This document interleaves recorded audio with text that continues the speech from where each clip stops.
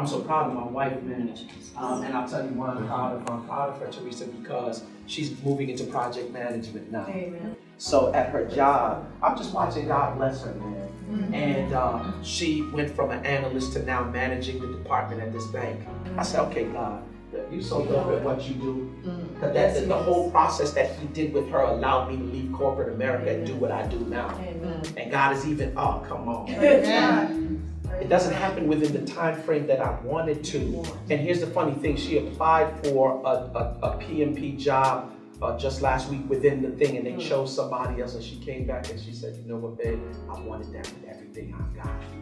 But I don't want nothing before God's time. Hallelujah. Amen. That's right. Amen.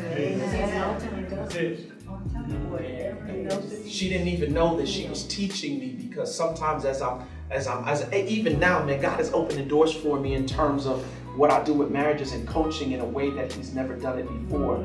But I'm one of those people who are very anal, and I got because I'm from Brooklyn, there's a certain grind that rests inside me. Like I'm off the block.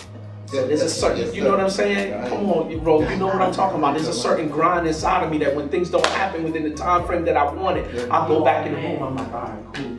You step on this frame and you can make, you understand what I'm saying? And God was like, leave that alone. Leave that alone.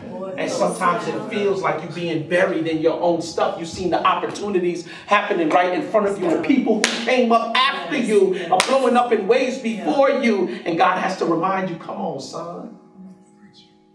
It's not for you. That's right. And here's the funny thing that I realized, like for real, he said, like for real, you won't get the full potency of it. The longer that it takes to ferment is the full, oh, come on. Yep. So for some of us who, wasn't saved your entire life, there's that 151 Nee Smith, and that Jose Cuervo put you on your back. I'm just keeping it 100 with you. I ain't always been in this space. You feel me?